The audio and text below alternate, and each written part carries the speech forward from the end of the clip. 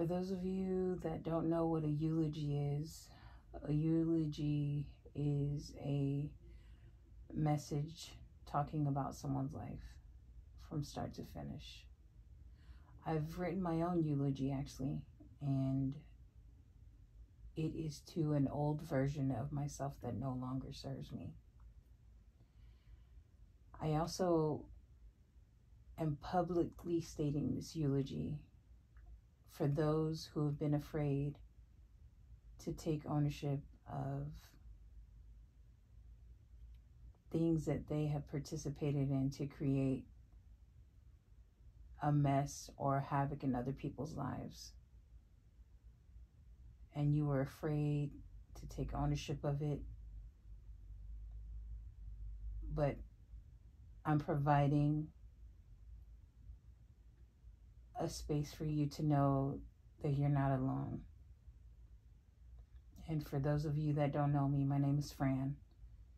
So I'll be addressing myself in the eulogy in the first and third person.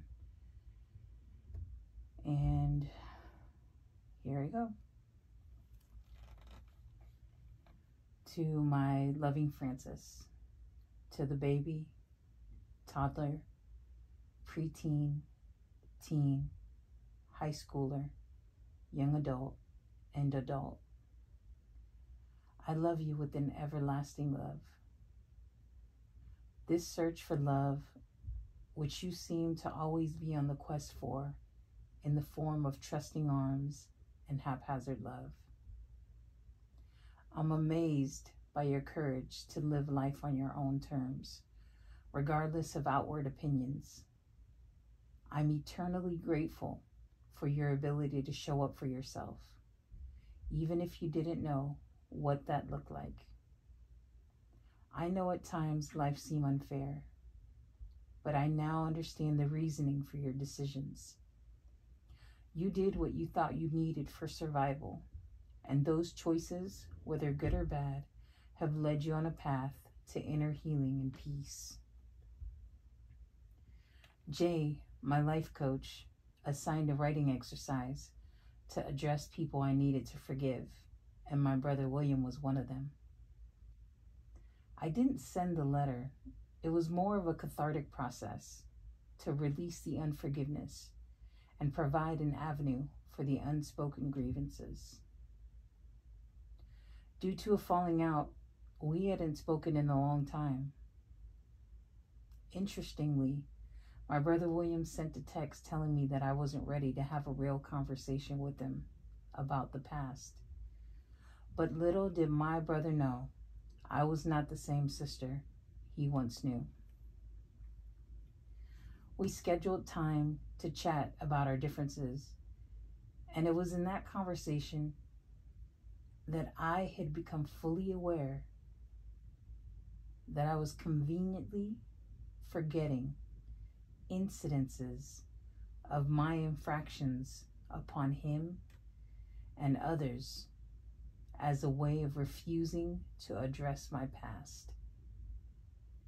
Having to remember those tragic events was an emotionally painful journey for me to accept. The responsibility of admitting my participation meant I had to bear the heavy burden of its results. And at that time, it wasn't a skill I possessed. My parents weren't taught this either, so life became my teacher. I had so many uncomfortable moments of growth, especially with my own children. I'm not sure when I realized how much baggage I had, but I was on a quest to unlearn 40 years of emotional and mental damage. It was through child development courses, group counseling, private therapy sessions, self-development classes and books, breathwork seminars, grounding, and whatever other tools I could get my hands on or listen to become a better person. I have 4 brothers who at the time were in elementary school, and I was a teenager. I had physically abused and beaten them like they were my equals. They were defenseless little kids. I'm ashamed to openly admit this and afraid of public ridicule. But I can't tell the full story of my life without sharing the truth of where I've been and what I have done, even if those decisions weren't beautiful. Yes, I was a product of my home environment, but we are given choices to consciously make. What happened to me happened to my stepdad and my mom. They failed to recognize the patterns of the maleficent behavior. At that time, I didn't either, and chose to take my anger out on my little brothers, whom I was supposed to love and care for. Instead, I hurt them in so many ways and perpetuated the same traumatic cycle. Their emotional scars showed up in the outcomes of their choices and the lives they lived with their families and partners. Brothers, it is with deep regret and remorse that I write this. I am repentant for the acts I committed towards all of you. Over the years, I had heard you all retell the stories of my improper guidance as a big sister to those around you. I failed to recognize that it was deeper than just a memory. It was a cry of unaddressed pain and grief that I needed to acknowledge.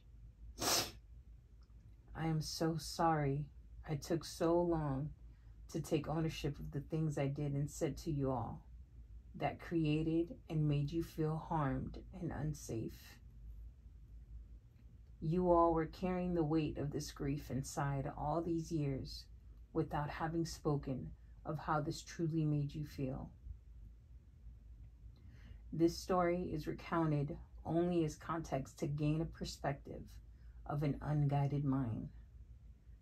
For example, as school kids, I, the teen, made you all fight each other, your friends and neighborhood kids.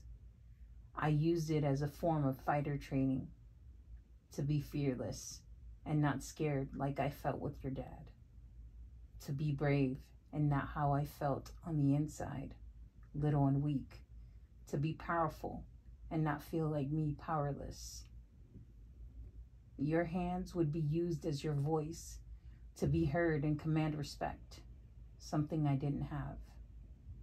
I projected so many insecurities onto you all. Brothers, I take ownership of my actions and not represent myself as a victim, but as a violator. You all have the grounds to dismiss my plea for forgiveness, as these acts were life-altering and may take a lifetime to process your individual healing. As I reflect on my participation in these events, I know I was the cause of our breakdown as siblings. As you all are grown now and have cultivated your own families, I recall trying to keep in touch with everyone, yet not receiving a consistent callback or excuses not to get together. It may have been a subconscious coping mechanism for your mental health to create physical distance between us and reduce communication to express your grievances towards me. How could I think that something like this was forgotten with all of you when my 44-year-old ass is still working through the shit your dad did to me as a kid to this day? This is my duty to right my wrongs, and I am extremely sorry that I did that to all of you in the state of my ignorance. Francis, I want you to know that I forgive you too. Francis, you have done your job here and are no longer responsible to hold on to those hurtful memories. You can let them go now. Francis, I give you my promise that I will look out for you and choose only those experiences that are for your highest good. By the way, I'm sure you noticed that I'm in a safe space now, and learn to love myself by sitting in the acceptance of past decisions because they cannot be changed. I am actively doing the emotional work needed for my inner healing, and I wrote a book about it called Can You Hear Me?